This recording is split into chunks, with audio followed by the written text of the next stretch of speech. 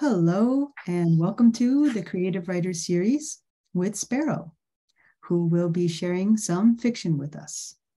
So thank you very much for joining us, Sparrow. Oh, you're welcome. My pleasure. Great. It's wonderful to have you here. And I'll just provide a brief bio of Sparrow. So Sparrow lives in a double-wide trailer in Phoenicia, New York, with his wife, Violet Snow. He has been published in The New Yorker, The Sun, American Poetry Review, Chronogram, and Ulster Publishing's newspapers, and he was once quoted in Vogue. He is the author of 11 books of prose and poetry, and has run for president 8 times, and plays flutophone in the voluptuary pop group Fomola. We're very happy to have you with us. Thank you. So I believe we'll begin with a reading from the Princeton Diary. Yeah. Okay, so I'm going to read pages 33 to 43. So I don't have to explain the book because people have already been reading the book, I guess, right? Maybe a very brief introduction. Okay. Yeah. So this is the diary, the journal of a guy. We never learn his first name, but his last name is Kalavakas, which is Lithuanian, he explains. And he's a professor at Princeton. And he has a short-term appointment. He's just going to teach there for 3 years. And then after that, he doesn't know what's going to happen to him. We don't know where he is within that 3-year term. But he has a very minimal life. He doesn't seem to have any friends. He's divorced. He's an atheist. And he has writer's block. Every day he sits down for 2 hours to write, and he can never write anything. And then his one sort of ritual in life is that he has lunch with Joyce Carol Oates, who's a famous writer, very old. Maybe she's in her 85 or something. A real person. And his life kind of starts centering around his meetings with Joyce Carol Oates. Maybe that I've already said too much. Okay, in fact, that's how this begins. I spent a lot of time thinking of witty remarks for Joyce Carol Oates. Much of this journal is a rehearsal for our lunches. The last time I saw Joyce, she was wearing a kimono with a paisley design. Attached to the kimono was a cape. It was the weirdest outfit I've ever seen on a lunch companion. I was almost paralyzed with mystification. Of course, there was no way to diplomatically ask about her attire. Princeton has the inertness of a ceramic castle in a fishbowl. Little known fact, Joyce Carol Oates's closest friends call her JC, as if to suggest the parallels between her and Jesus. Joyce herself never mentions this. I left my umbrella by the front door of my apartment and forgot to bring it in. This morning it was gone, stolen either by a man or by the wind. There's very little theft in Princeton. Probably the wind was the culprit. I went to the Dollar General store in Clydesdale. There isn't one in Princeton. My goal was to spend my daily $6. I overheard a black guy saying, "My wife got custody of the kids. Then her mother sued her for custody. Then the mother got custody. Then I sued her for custody because my mother-in-law was unfit. It was obvious." But then he walked away and I never found out if he received custody. I bought raisins and a tiny flashlight. When you press the button on an elevator, you can feel it thinking, a meager but palpable thought. Any species of bird might be a verb. One could speak of someone seagulling or nightingaling or eagling. I wonder why our language doesn't have more of such words. There are thousands of birds, but only 3 bird verbs: parroting, hawking, and crowing. As a child, if I cut myself, my mother would produce a small bottle of iodine tincture and paint my wound. The bottle was brown. The top had a plastic wand attached to it. The iodine itself was a distinctive brown purple. Does anyone still do this? It was the intersection of visual art and Victorian medicine. God is probably a metaphor for the sun. All earthly life emerges from the power of one celestial being in truth. Even if God doesn't exist, we see our God above us daily. All novelists feel inferior to poets. I've begun to memorize poems to recite to JC. I started with this one by Tennyson. So this is a real poem by Tennyson. Lillian, 1. Airy fairy Lillian, flitting fairy Lillian, when I ask her if she love me, claps her tiny hands above me, laughing all she can, she'll not tell me if she love me, cruel little Lillian. 2. When my passion seeks pleasance in love sighs, she, looking through and through me, thoroughly to undo me, smiling never speaks.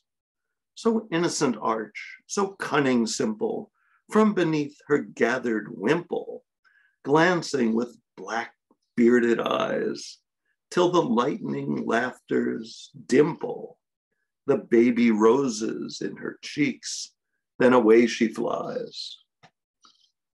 3. Prithee weep, May Lillian, gaiety without eclipse, wearieth me, May Lillian.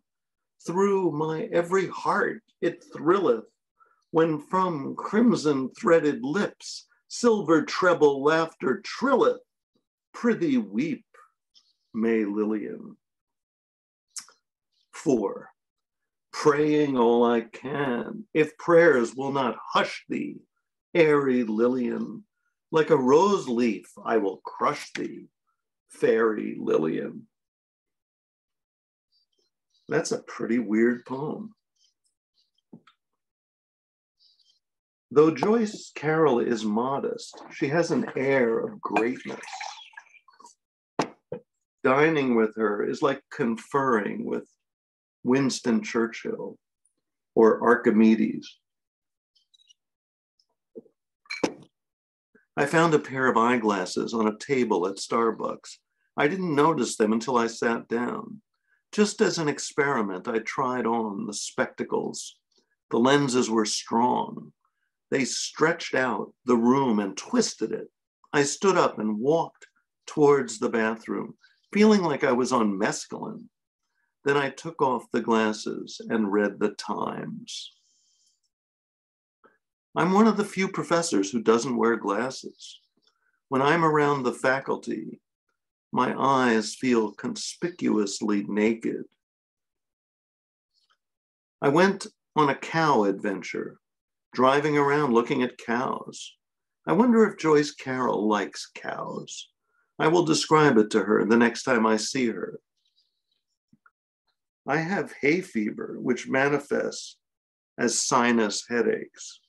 Today, I feel like a towel is balled up between my brain and my right eyebrow. People with cats spend much of their time trying to keep their pets from escaping. They're like antebellum slave owners.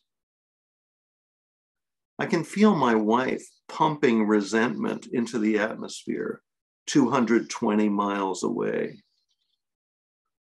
Princeton is what New Jersey would be like without the mafia. Henry James, William James, Frank James, and Jesse James were all contemporaries. At our near monthly luncheon today, Joyce Carol stared right through her omelet. I went on a cow adventure, I told her. Where did you go? She asked. Up by Point Margrave. And what exactly was your cow adventure? She asked, somewhat ironically. I drove past cows. Twice I got out and looked at them. One cow was close enough to speak to. What did you say to her? I told her my problems. And what did she say? Nothing. She was listening. But she didn't even move. She's a Freudian, Joyce decreed, with a slight smile. But she didn't ask what my problems were. Also, she really loved the Tennyson poem. Everyone assumes that religion is well-intended because it speaks about love and patience and gentleness. But so do evil psychopaths. Serial killers, when they meet you on the street, say, you must learn to trust people more. The dawn today was singular, radiating ecstasies of orange, lavender, and pink through the sky. Joyce Carol never discusses her writing or her novels. Talking to her, you might think she was an accountant or a brick mason. What's surprising is how often she mentions her childhood in upstate New York. My father once got cheated by a horse trader, she told me yesterday.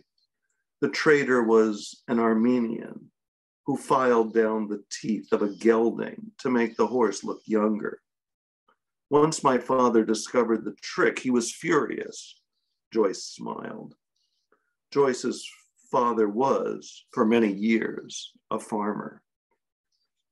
Hair is unaffected by gravity. The rest of my body is always pulled down. My hair spurts upwards. I found this entry in an old journal. Alaska and Hawaii. Alaska and Hawaii entered the United States in 1959. Together they include 1,402 islands. I want to write a more realistic story, maybe one about a woman who works in a laundromat. But I can't imagine a woman who works in a laundromat. This is where I'm stuck. The sky today is withdrawn, non-committal, almost no color. I had the urge to throw a rock, so I drove to a stream outside of town. I found a small rounded stone and tossed it into the water, where it disappeared swiftly. It's spring, time to throw rocks. Something awful is happening to my upper back. It's like the bones are disappearing, as if my inherent spinelessness is becoming literal. Would it be all right if we segue into some Q&A? Yeah. Okay, sure. And these are much more general questions, which might be interesting for some of the listeners to hear, which is the first being, have you always wanted to be a creative writer? And if not, what made you turn towards it? I don't remember. Well, actually, I have a very early memory. Before I could write, I have a sister 2 years younger than me. And, we're on the floor. I'm maybe 4 and she's 2, or I'm 5 and she's 3, something like that. And I'm dictating to her. She's my amanuensis. She's writing down what I say, but she can't write. She doesn't know how to write. And so, maybe that was kind of an impulse to be a writer. I know I started writing in 5th grade, or that's my memory, that I started writing poetry in 5th grade. Possibly before that, I wanted to be a doctor. I have a memory that I wanted to be a doctor, and I don't know that I'm not sure that I really wanted to be a writer. I mean, ever, even now. It was something I it's a weird story that I think I'll now tell you, that I flunked out of Cornell in 1973. And I had a great desire to join the working class, to be a humble worker of some kind. Ultimately, maybe, I know one of my fantasies was to drive a truck, live in a trailer camp, and play Elvis Presley songs on the guitar, on an acoustic guitar. Even though actually I didn't like Elvis Presley, but this was kind of a fantasy, a sort of working class fantasy. Maybe because my parents were communists, I had great respect for the working class. I just wanted to be a worker and ordinary person. And one of my first jobs, my first job after flunking out of college was working in a construction site. And one time, mostly I swept up after they finish the apartment, making an apartment, whatever you call it, building an apartment. And I would sweep up. But once the guy, my boss, asked me to dig a ditch. And so I dug this ditch, and afterwards he said to me, "You dig a good ditch." And I thought, now I'm a success as a worker. But gradually I discovered, first of all, working class people didn't like me because I was a hippie. Or like something about me as a hippie just made them uncomfortable, which I can understand in retrospect, and even could kind of understand then. But I just realized I don't like working class people. They don't like me. Then I started working in a natural food store. Then I discovered that I don't really have to work very hard because I don't spend any money. I just live really simply. Back then I could show you my Social Security report. Like I would live on $1,200 a year and save money, in 1975. So I just stopped working full time. I just started working part time just because it seemed like a waste to work all week if I didn't need the money. And then I had a lot of time. And I like to write letters to my friends. So I would write the letter. Then I started copying the letters into my journals. And then when you copy a letter, you slightly modify it, edit it, though you don't think of it in those terms. I was a poet. I wanted to be a poet, but it didn't spend much time being a poet. So eventually I became a writer. I just fell into it because I had too much time on my hands.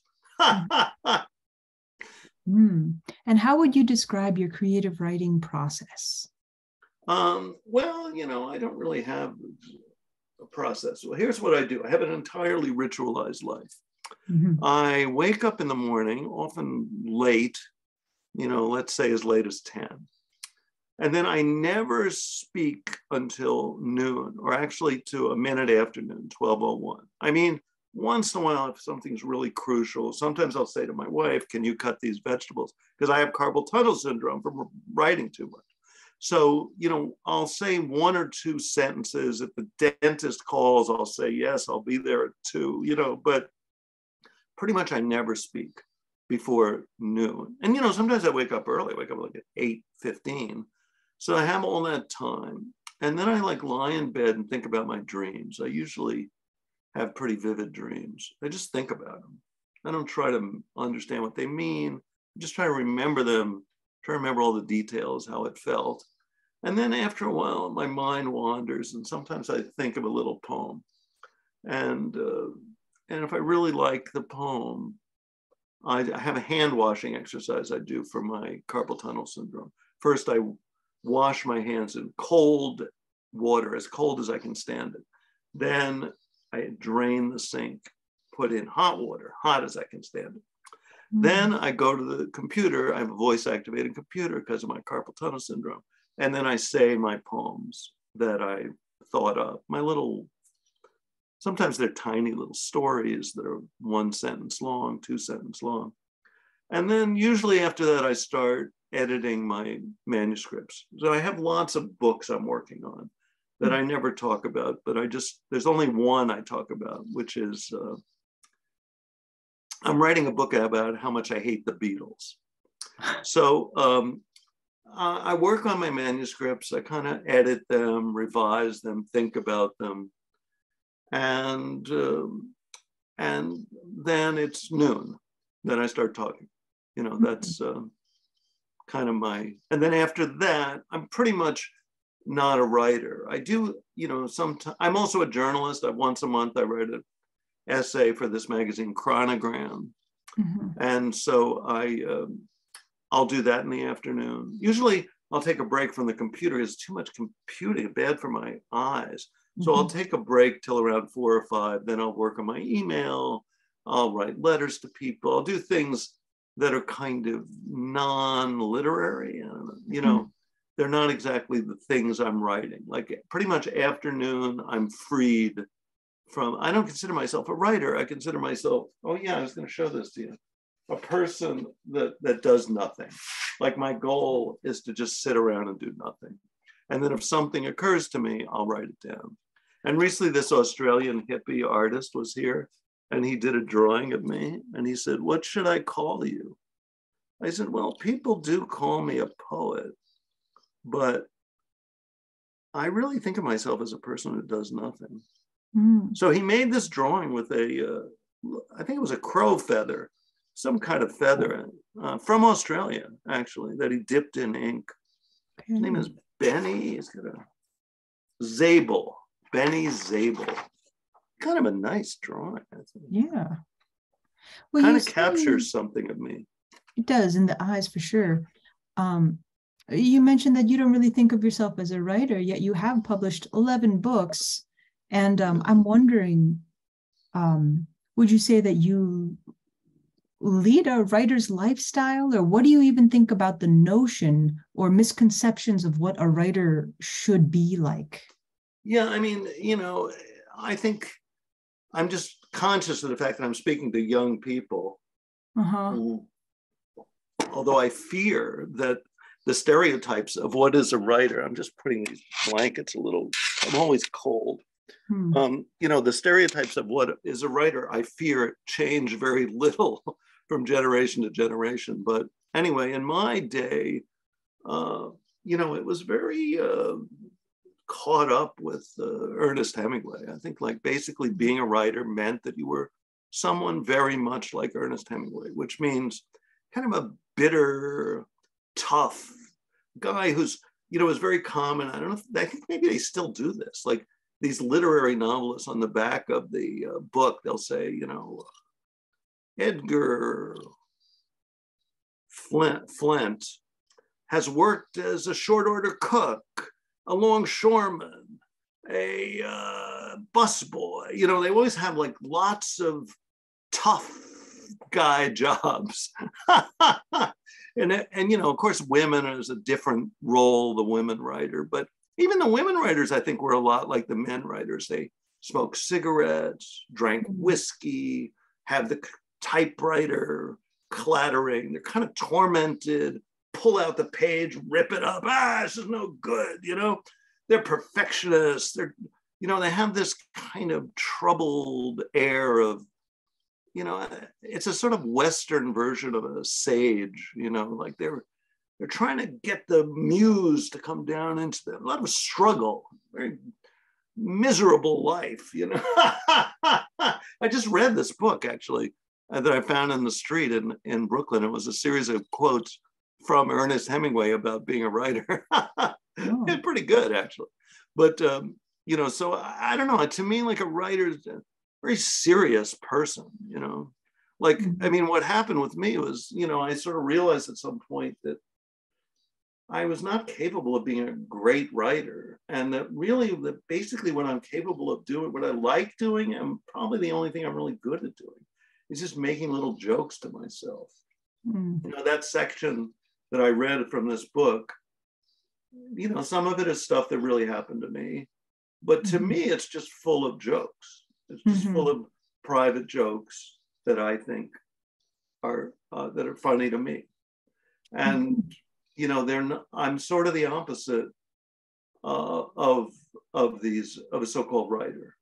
And also, since I don't literally write, you know, really don't write. I Right. talk into my computer and the Mm-hmm. computer writes. Mm-hmm. So in a sense, I think of myself, and I know this is even more pretentious than calling yourself a writer, but to be honest, I think of myself as more like a shaman who, Oh. like the shaman, goes into a trance, Mm-hmm. has a journey. I don't even know much about shamanism, but this is my image of what a shaman is. Goes into a trance, has a journey, has a kind of revelation about something, and then goes down to the fire, where Mm-hmm. everyone is sitting, where the tribe is sitting, Mm-hmm. and explains to them, well, this is what I saw, you know, Mm-hmm. and and there's no writing. It's not a writer. Right. It's a talker and Mm-hmm. a person who has these kind of experiences. And so you've met so many different types of creative writers at different points in their development or even their careers as writers. I'm curious, are there any qualities that you think a creative writer should have or may be beneficial to have or to cultivate? Hmm. Yeah, I studied with this poet, Philip Whalen, who was a Mm-hmm. Zen monk when I studied with him. He had a brown robe, shaved head. And one of the things he said was, a poet must take walks. and and his poems are very much, you feel him taking walks in his poems. They're Mm-hmm. almost recordings of walks. I mean, Mm-hmm. that's one thing that I think that there's a way that poets read, Mm-hmm. in particular poets, but I suppose I don't know that many fiction writers, and I don't quite understand the ones I know. But I know that there is a way that poets read, and I think that fiction writers probably read slightly differently, but it's a very close reading. It's Mm-hmm. a way of reading sentence by sentence. Mm-hmm. And you're kind of studying the book as you're reading it and stopping and just experiencing great sentences that and reading great books. Like Philip Marinovich reads a lot, is always reading Shakespeare, and I'm always reading Shakespeare. I mean, I do think that reading, at one time I was reading only like Shakespeare and the New York Post, like reading something very high, something so good your mind can't even reach it, and then reading something really stupid. Although in fact the Post is a great, actually my real poetry mentor, Ted Berrigan, he said all poets must read the New York Post. Because it's written, how to describe it, like a punch in the face. Like the Mm-hmm. New York Times is a terribly written newspaper, in my opinion. Mm-hmm. Meandering, redundant. It sounds terrible. It just has no poetic sense. Whereas, and weirdly, while I was studying with Ted, probably the most famous New York Post headline, which was, I think it was, "Headless body found in topless bar," um, Okay. came out. And I put that headline in a poem of mine that I submitted to him before it became, it became a refrigerator magnet eventually. It became very famous and now is, I guess, probably forgotten. Mm-hmm.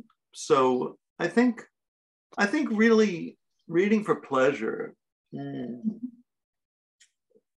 is important.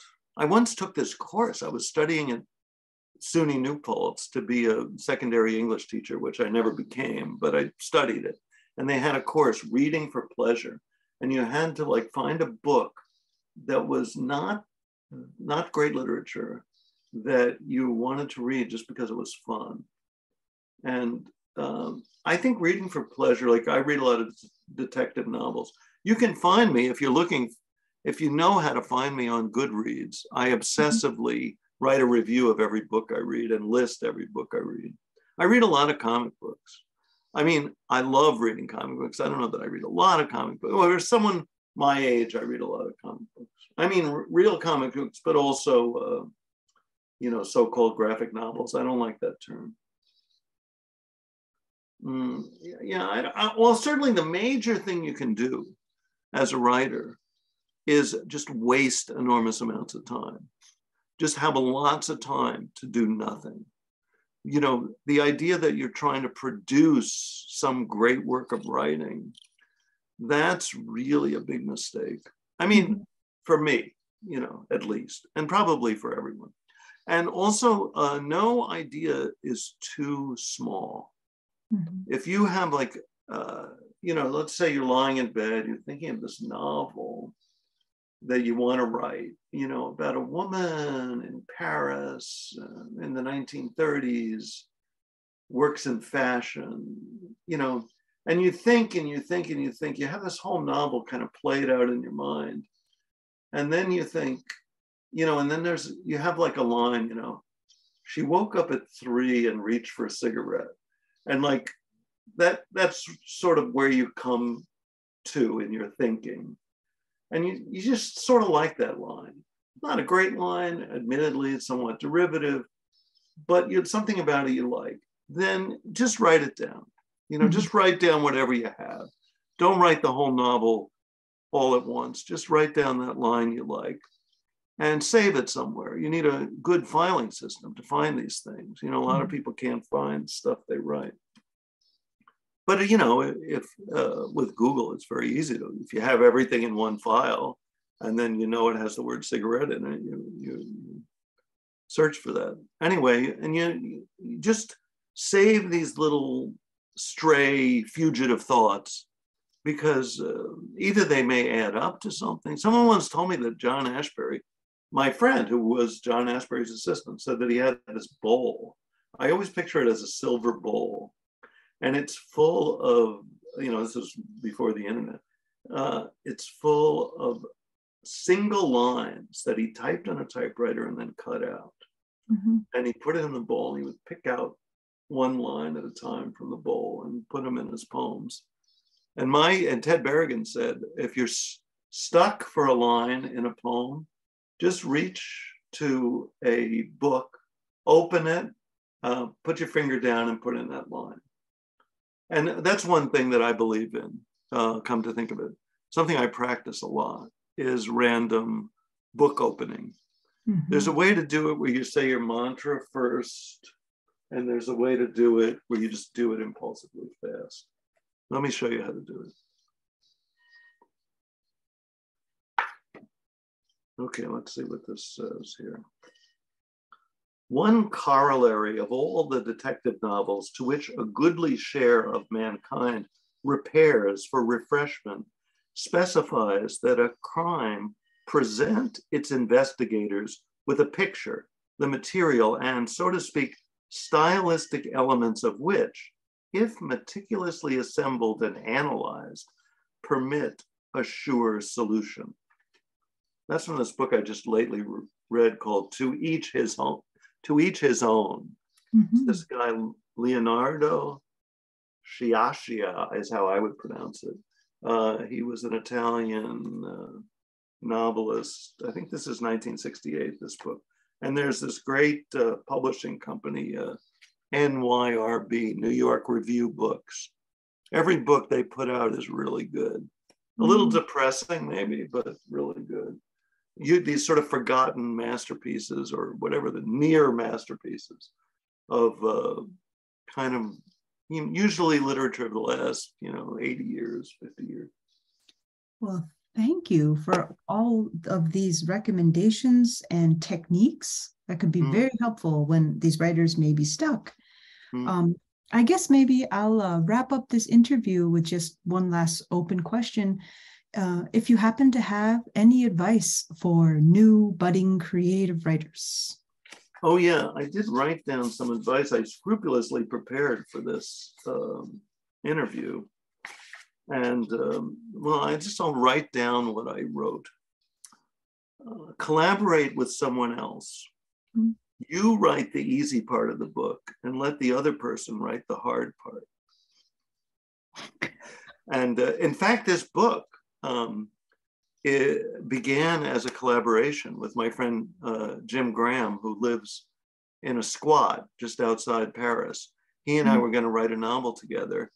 And he sort of insisted we do it by actual physical letters that we mailed back and forth to each other. And we started doing it, and it just seemed like it was not going to work, you know, as a technique. And so I just kept going and wrote the book myself. And I was going to, what's the word, dedicate it to him, but either I forgot or my publisher forgot. Okay, part 2. Listen to your dreams. They will teach you what to write about. And, you know, you can just write down your dreams, but I meant something different than that. Like the flavor of your dreams is going to point you in the right direction, which, as I said, that's kind of what I do in the morning. And then this is my third and last suggestion. Write a song. You might find it easier than writing serious poems and essays. You can steal the melody from someone else. I write a lot of songs, or I write a fairly large amount of songs. And I just kind of imagine that maybe young people would find it easier to write a song than to write a book. Yeah, I don't know. No, that's, you know, I mean, I think one of the things I wrote in here is, you know, don't take it too seriously. You know, it's not that important. No one reads books. They're kind of over. So, you know, it's not that important. So just, you know, if you enjoy it, I think it's more important to enjoy it than to write something great. In that way, I am the opposite of Hemingway and Faulkner and all those suffering geniuses that I grew up in the shadow of. I think, you know, to me, it's sort of a game, like doing a crossword puzzle. It's a little bit like doing a crossword puzzle in reverse. In fact, that's one thing you can do is you can just pick up a crossword puzzle. I don't know if young people have physical objects anymore, but if somehow, I guess you could do this, print out from the New York Times a crossword puzzle and just fill in the letters, the blank letters. You see what I'm saying? Just fill them in however you want. They don't even have to be the same length as the words. And, you know, that's one way to write something. Sure, you could go from there. Yeah, you know, and I think for me, visual art, like in this book, the Princeton Diary, I think I find myself more and more interested in visual art and less interested in writing. Even though I'm still writing, I'm writing maybe as much as ever, I don't know. But I think for me, you know, working in visual art, let me just show you some of my recent works. This guy, actually, that I think I showed this. The guy, Benny Zabel, the guy that did that drawing of me that I showed before, he took out a piece of art paper. He had what do you call it? A tablet of paper. And to draw me, he pulled out a page and it was attached to the rings by these little strange little end pieces. So they ended up on my floor and I picked it up and I said, that's kind of pretty. I'll just put it on the back of this envelope that I get from these Hasidic Jews that send me this magazine. And then I always sign them, so scrupulously sign my name. And there's some smeared glue that got loose that is kind of part of the art in a way. And, you know, I just think like looking at visual art, for me, looking at visual art, making visual art, working in a medium where there's no words except my name, which is not even my real name. You know, I think it helps me think in a whole. I think here's a really good idea I have that maybe we'll end with, is one thing I like to do is kind of just lie in bed and just picture the whole thing that I'm writing. Picture the book, not like a physical object, more like a metaphysical object. like, how will the whole book look? How will it feel, kind of? And I just sort of contemplate it in its finished form. In a way, it's sort of the purpose of the book, but it's not so, it's not like a theme that they teach you that you know, writing has themes. Oh yeah, here's another good advice. Break all the rules. You know, whatever they teach you. I like to get these magazines, what are they called? The Writer or Writer's Digest. And they give you all these amazing advice, probably all terrible advice, but I just love reading it. And it's like, how to set the mood. And it'll be like, mood is very important in all fiction. Mood can be set through a number of methods by the lighting, by the atmosphere, by the weather, by even dialogue will affect mood. You know, and it's like, it's all nonsense. But I just kind of like all this advice, and then just break all the rules. Don't follow any of that advice. Don't follow my advice. You know, just don't be afraid to write something that's complete nonsense. You know, that's like when I was studying with Ted Berrigan, I submitted to him a sonnet. It was just the word "the" 140 times. And he looked at me and he said, well, you know, I'm an avant-gardist. Like, you're not shocking me. And now that I think of it, it's a terrible poem, but it's a good try. And I was kind of on the right track. Mm-hmm. I just didn't know what I was doing yet. So, you know, be bold, foolish. Very important to be foolish. I'm giving too much advice, but anyway, I'm supposed to give advice. But anyway, I'm feeling too much like a self-important sage. But you know, I just think that everyone misunderstands everything. And remember, you're like a terrible editor. This is everyone has one problem. All writers have the same problem. They want to write something great, and their idea of something great is T.S. Eliot, James Joyce, something that, first of all, has already been written, is out of date, can no longer exist in this world, and it's all wrong. The great thing, in order to write something great, you have to write something terrible. You have to try to write terribly, because if you try to write great, you'll just sound like a ninth-rate imitation of T.S. Eliot. And which is okay, you can do that all you want, but it won't get you anywhere, in my humble opinion.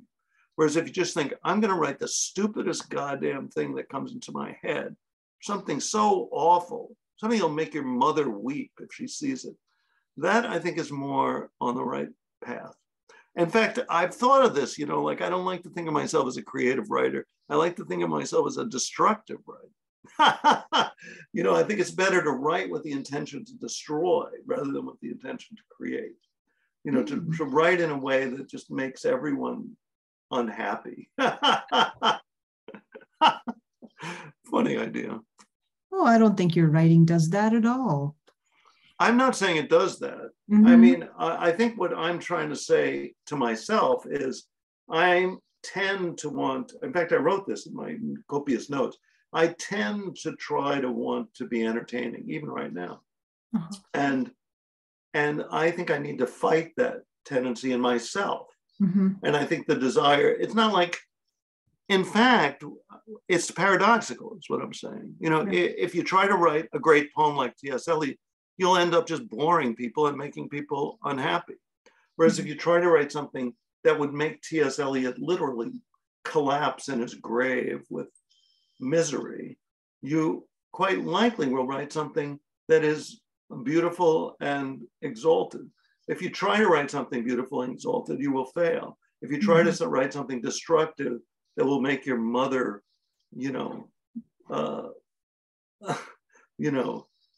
distraught, you may well write something good. That's all I'm saying. I'm not saying but you have to have that intention, that destructive intention. The intention, because you're young. I'm talking to young people. Young people's their purpose in the world is to destroy the old. Mm-hmm. That's their mission. That's their fate. Even if they don't want to, that's what they have to do. So it's a virtuous mission. at least here in the USA, my friend Murat Nemet Najat, who's a Turkish Jew, he says, you know, in other cultures, people have, you know, mentors that they follow, and that they kind of, like a lineage, you know what I'm saying? And that they continue. Whereas in America, you have to break the lineage. It doesn't work to have a lineage. For some reason, this culture is not, you know, designed for lineage. It's designed to break constantly with the past. Why? I don't know. Well, maybe because of the way it was founded. It was founded by a bunch of people who didn't want to live in Europe. And a bunch of people who wanted to live in Africa that couldn't. You know, people that broke with the past. And even the poor Native Americans, in a way, got shattered. In a, you know, it's a land of shattered souls.